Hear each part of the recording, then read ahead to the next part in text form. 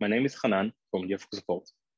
In this video, we are going to discuss how to troubleshoot an issue in which existing artifacts are not getting indexed in Xray. We will also learn about RabbitMQ, its queues and workers, and how to better understand this service. In the following example, we will deploy 5 jar files to my local video repository and see if they get indexed or not.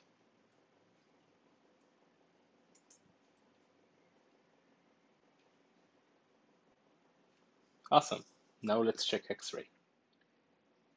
By inspecting the video repository, we can see that all the new jar files were indexed and scanned by Xray. The older ones did not. As the UI guides us, we can go to the indexed resources page and search for that repository.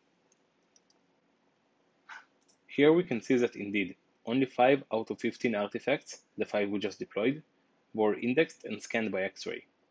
We can trigger reindexing, which is a heavy operation by itself, to see if it will index the remaining artifacts.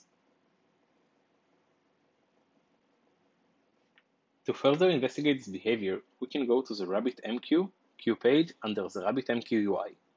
RabbitMQ is an open source message worker that Xray uses to manage asynchronous operations.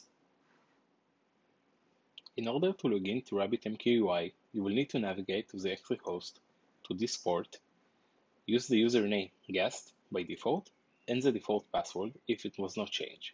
The default password should appear on the screen and also attached to the video description. There are 3 main types of queues in RabbitMQ. Queue for new content, for existing content, which has the same name for the new content, but with exist content suffix, and the retry queue for failed messages. In our example, we would like to further troubleshoot why Xray is not reindexing existing content in the repository. We can check the index existing content retry queue, but we can see that it has 0 messages. But index existing content queue has 1 message. Let's take a look. No consumers. No wonder nothing got reindexed. The consumers are workers for that queue. They are configured for each Xray node. Don't worry, you don't need to go queue by queue in RabbitMQ UI to get the amount of workers. You can get this information either from the support bundle, from the effective general configuration JSON, or using this REST API. The GET request will get us the amount of workers,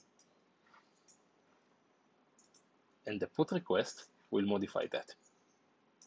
Please note, a restart is required after making those changes. After restarting the service, we can execute this API one more time to get the current amount of workers. 4, just like we configured. We can also check the repository status under the Xray admin panel.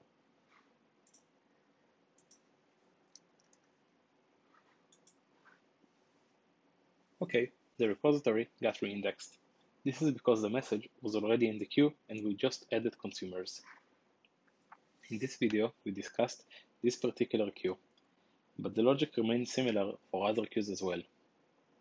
I will attach to this video's description a link to a knowledge base article explaining about the different queues in RabbitMQ.